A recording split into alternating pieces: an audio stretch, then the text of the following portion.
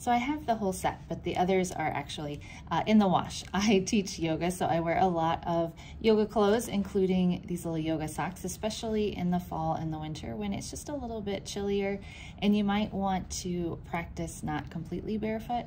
I liked this set because they had cute little animals, and I wanted to show you before kind of how they come.